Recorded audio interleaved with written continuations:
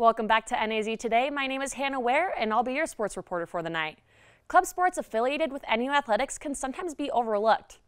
The Ultimate Frisbee team, both men and women, play nationwide and have been around for over a couple decades now. Over the past week, I went out to men and women's Ultimate Frisbee practice to see what's going on in club sports.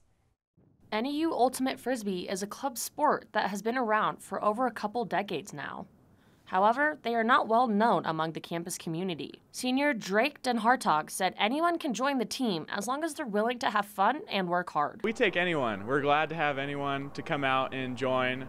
And what really makes a good ultimate player is, I guess, commitment and just coming out and practicing with us, because the more you practice and play, you get exponentially better the more you show up. The team has kept this legacy alive and thriving with past team members and a professional coaching staff. Thanks to such a supportive team, Harrison Hess looks hopeful as they get close to conference championships.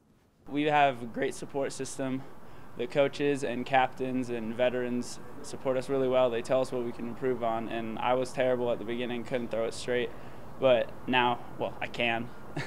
And if it wasn't for them, I wouldn't be able to do that. These Lumberjacks want to bring in new teammates who love the sport just as much as they do.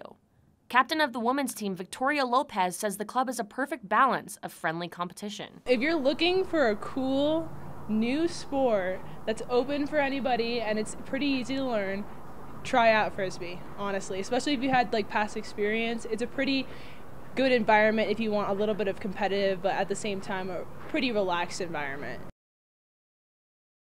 If you have a passion for Ultimate Frisbee or just about any other sport, check out the NAU website and look up student clubs and organizations. Moving on to some NCAA sanctioned sports, NAU soccer scrambles to turn their season around.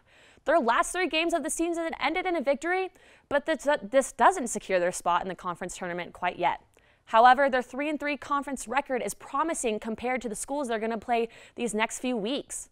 If you're in town, you can watch these ladies play on Sunday the 10th or watch on ESPN Plus against Idaho State Bengals. Senior forward Madison Montgomery has been in the limelight this season as the past few games she scored 10 shots on goals, 2 goals, and 3 assists. The Lumberjacks need to carry the hot streak and mimic the skills of some of their notable players, including Montgomery, if they have any hopes of going to championships. Well, that's all we have for sports, but stay tuned after the break for your weather recap.